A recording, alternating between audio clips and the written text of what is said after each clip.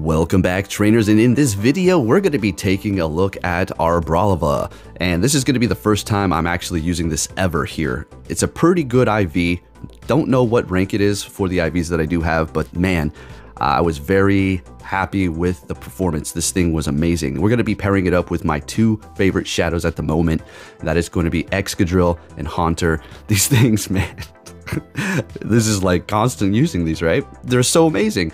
Excadrill is so damn squishy, but man, oh man, you already know it hits so hard, and same for the Haunter. With that said, it was a great time. You know, you drop elo when you use extra spice.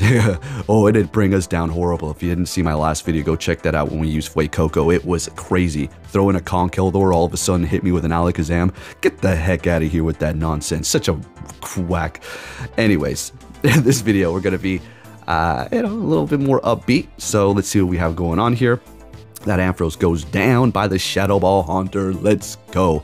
All right, let's see what we have. We're going to be leading with Excadrill the entire time. If you do enjoy my videos and you want to help me out, support me, make sure you give this a thumbs up. Hopefully you're with family right now and having a good day. All right, so we do have a Jellicent here, and of course it has Ice Beam. Okay, it's not outside the realm of possibility, but of course I never really encounter those. All right, but we did take that matchup.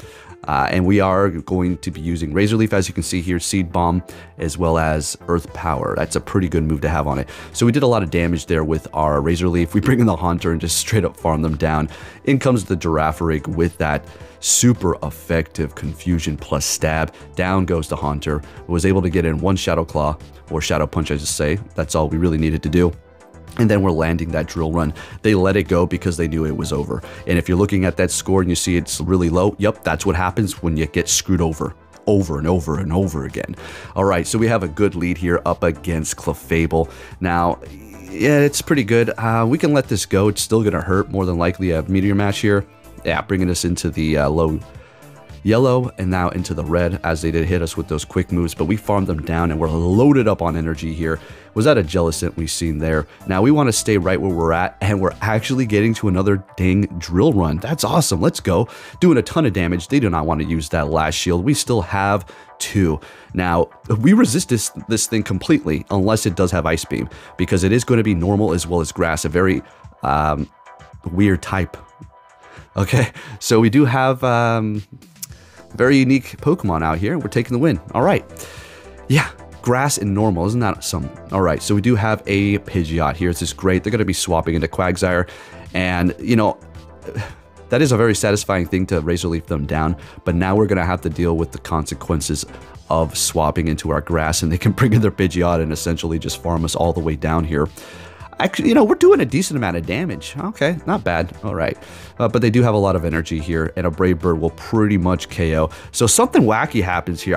They had a lot of energy, right? Now check this out. I don't know what's going on. I would guess that maybe they can't hit their charge move when they want to, because they're at 100 energy by now, I would assume. So yeah. Okay. Now we can say, oh, look, it's lagging for me. Oh, and it's helping me out. Okay, there we go. There we go. 1 time out of 1,000. Right. Okay.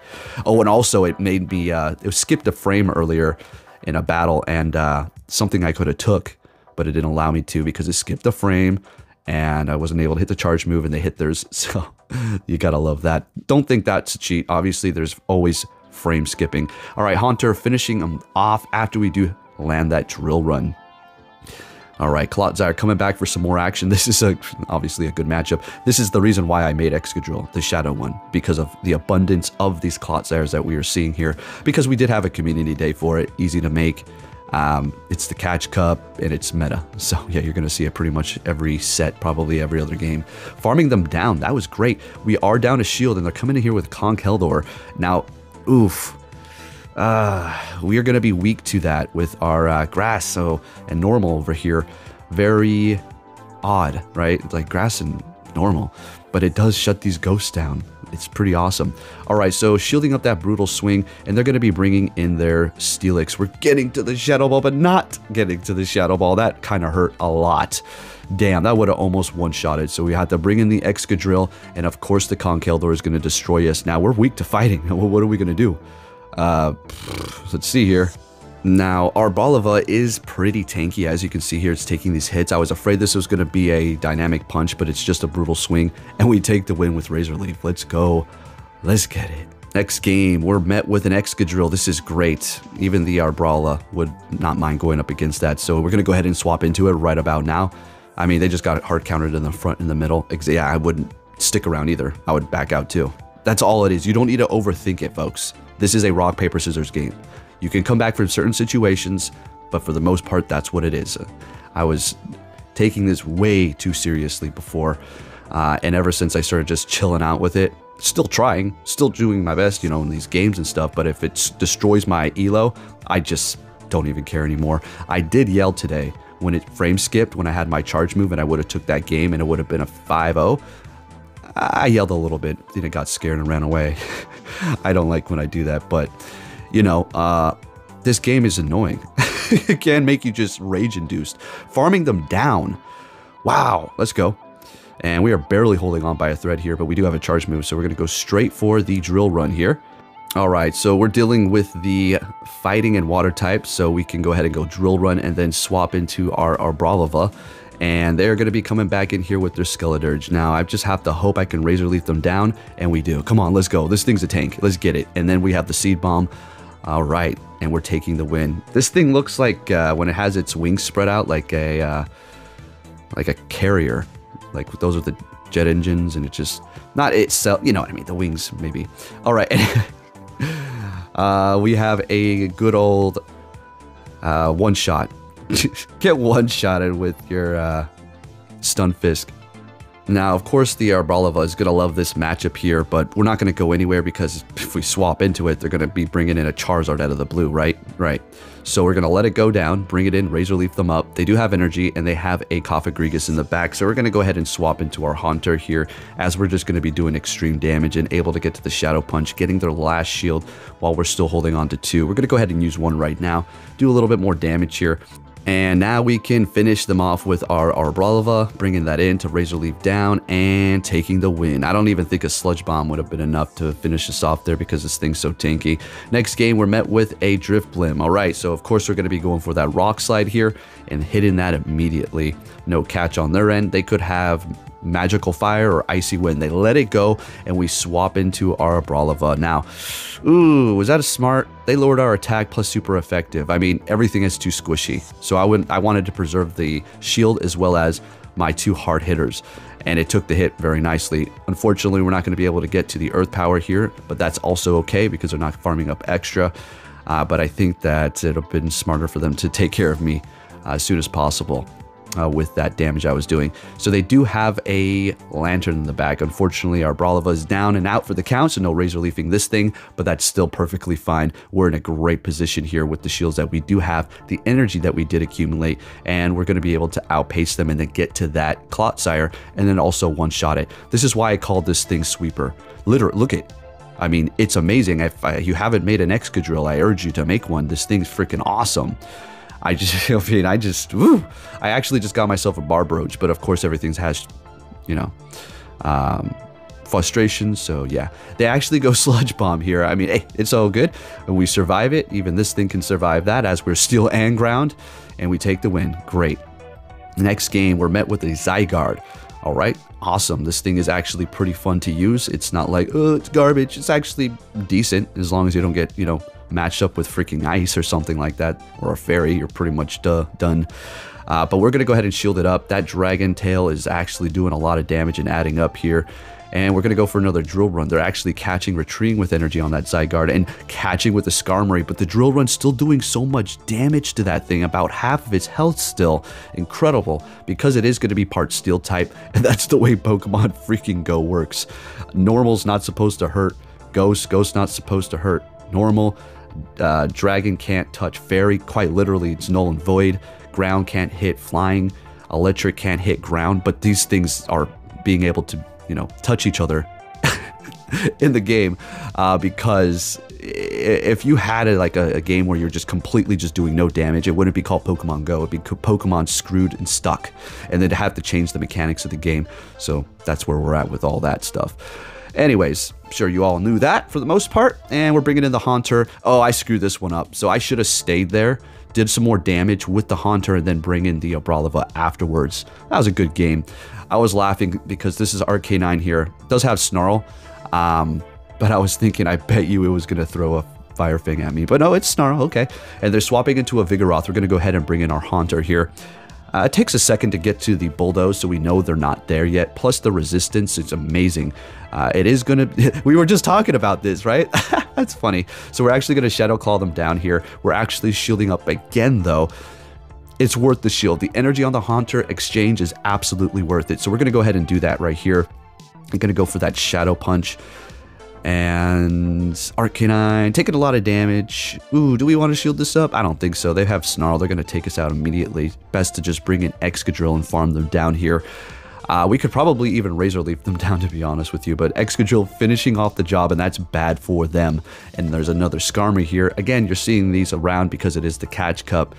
And they're generally pretty easy to get. You can get them through Go Battle League rewards and whatnot. And it's easy investment if you catch it at a good combat power.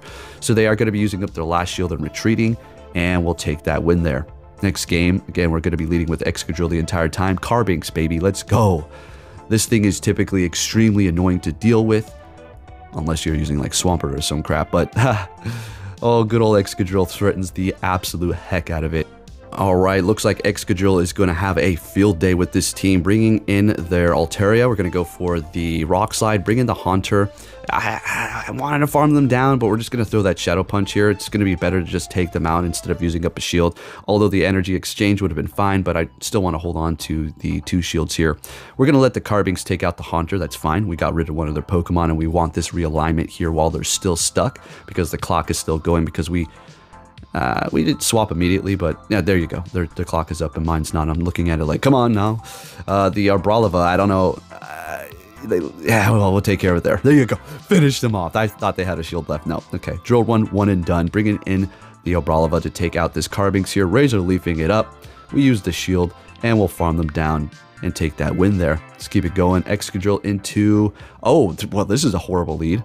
So I don't usually do this, but I went straight into my hard counter for a fighter. Now, we have 2 Pokemon weak to fighting, so what the hell am I going to do? This. Thank goodness they let that go. If they didn't, I would have backed out. So they bring back the Hitmontop. Let's go. We need to get a shield. Razor Leaf is neutral, but we're going to be taking a lot of damage, especially after they hit their damn triple axle here. So what are we going to do? Well, I bring in the Arboliva, and we're going to go ahead and let this first triple axle go. And now they're just doing that much more damage. I figure we're going to just take them down low enough that we can quick move them down quick enough with the Excadrill here, as you can see. Hitting another triple axle, and they do have a Sand Slash in the back. Now, we did have a little bit of energy, so we're going to be able to outpace them here. And they are... No, they're not shielded. It's got 1 shield left. So this is going to be coming down to just quick move damage. We'll shield this up and don't throw charge moves. You want to go quick moves. And there you have it. Pretty awesome Pokemon. Really had a good time using it. Thank you for watching, and I'll catch you all next time. People want to know where I find my strength at, where I get my strength. I get it from a lot of places, but right now, this morning, I'm getting it from, there's not a motherfucker that's up. There's not a car, there's not a person. Everybody's in their bed, sleep, dreading that it's a Monday, hate it's a Monday, and I'm loving it. I'm loving that. Where everybody's getting weaker, I'm getting stronger. It's not about the running, the swimming, the push-ups, the sit-ups.